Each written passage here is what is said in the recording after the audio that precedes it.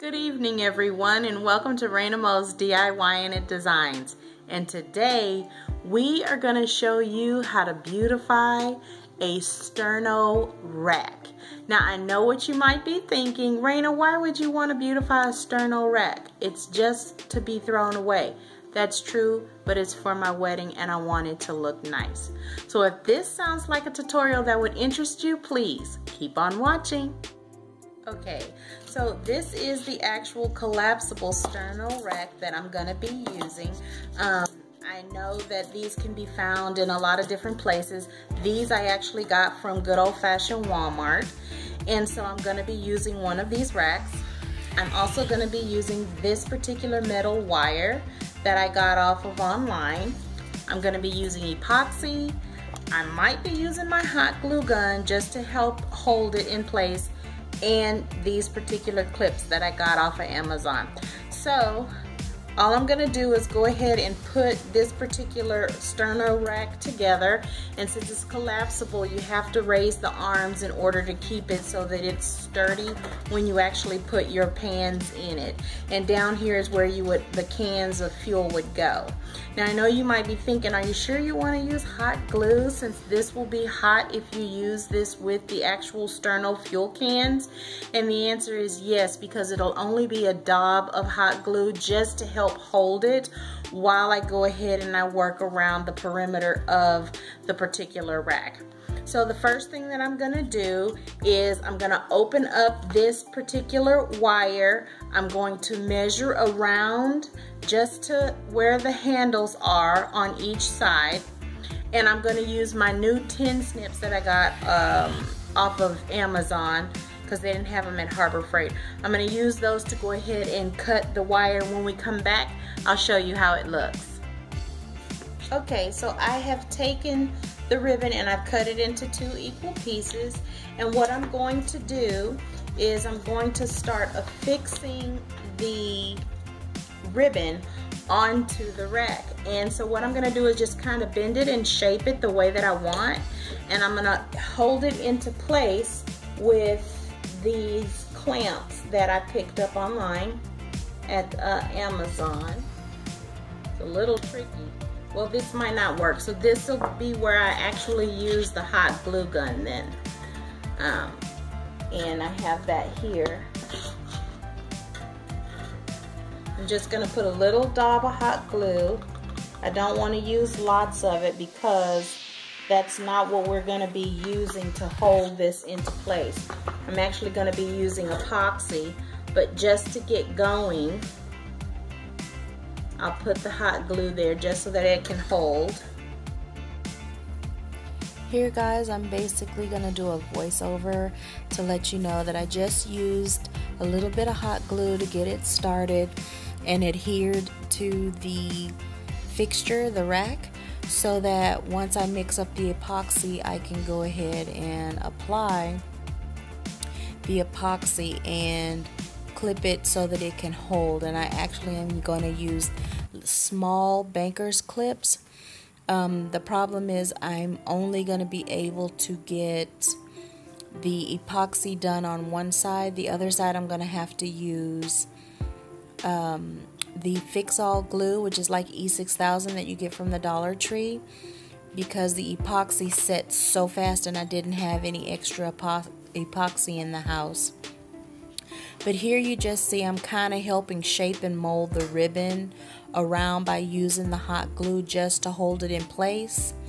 Then I will fix it permanently with the epoxy, and then I'll move to the other side where I'll actually have to use the glue that I was telling you about. You can use either E6000 or you can use the fix-all glue, but they work the same, as you'll see further along in the video. So now I'm just putting a little bit of hot glue in a couple of spots just to help hold it, and you're more than welcome to do the same. Some people, I notice on some of their videos, they will use both E6000 and hot glue. Well, I'm not going to do that. I'm actually going to remove the hot glue because I don't want that with the epoxy or with the fix-all glue that I'm going to be using.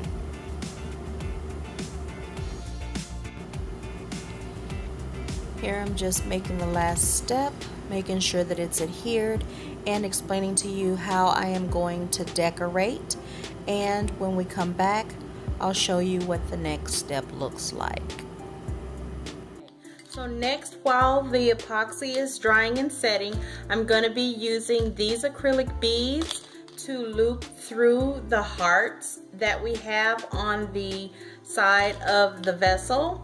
And I think I'm probably going to do like 5 to 7. Yeah, I'll probably be doing 7 beads, 7 crystals to each one. So when I come back, I'll show you how it looks. Okay everyone, so after you have glued all of your ribbon around your collapsible rack and you've let that set overnight, because that's what I actually did. Hot glue obviously doesn't work. You wouldn't want to use hot glue. Epoxy works, but you have to work fast. Or you can use good old-fashioned fix-all from the Dollar Tree, which is what I've done with this one. And because my epoxy just it set so fast, I was only able to do one side with epoxy, and the other side I did with the fix-all, and it's very stable, so it's not going anywhere. And then I use these little bitty banker clips in order to secure it here and hold it and let it cure overnight.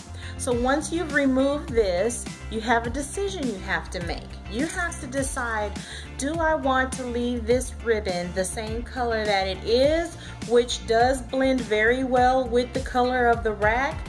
Do I want to spray paint it a nice chrome color? Do I want to spray paint it a nice gold color? Whatever you want. And truth be told, I'm probably going to be making several of these. Some of them are going to be gold and some of them are going to be the same here, the silver.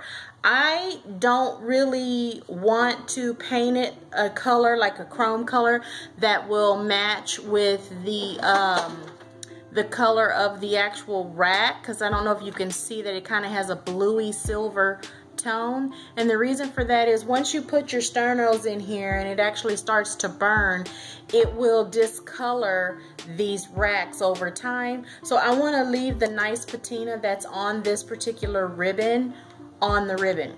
So the next step is to decorate. And what I'm going to do, like I said, was I'm going to take these crystals, and I've counted 7, actually 6 of them.